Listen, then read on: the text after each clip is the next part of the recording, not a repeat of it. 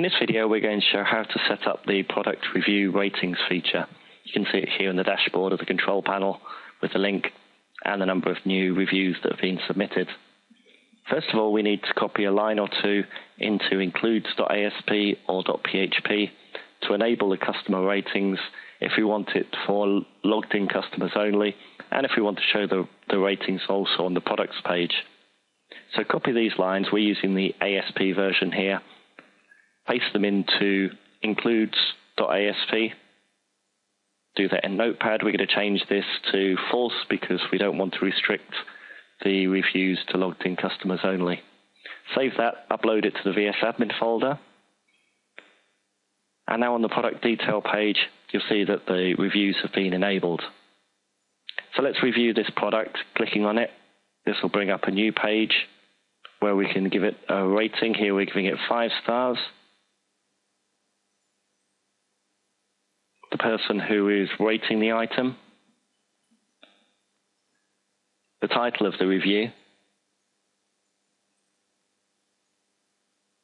and we'll add a comment as an example here. On the product page, you'll only see the number of stars from the rating. You won't see the review itself. That will only appear on the detail page.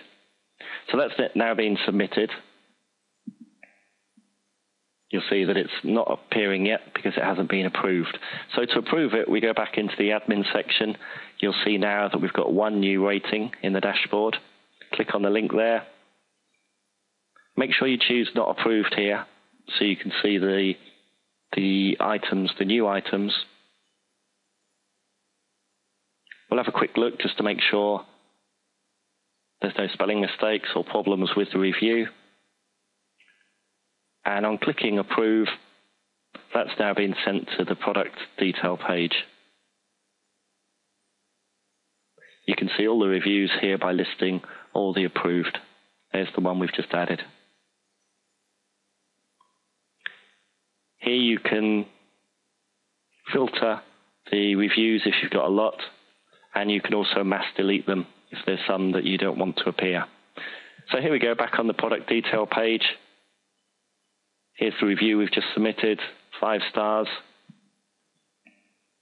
On the product page, you see there the smaller stars and the link to the main review.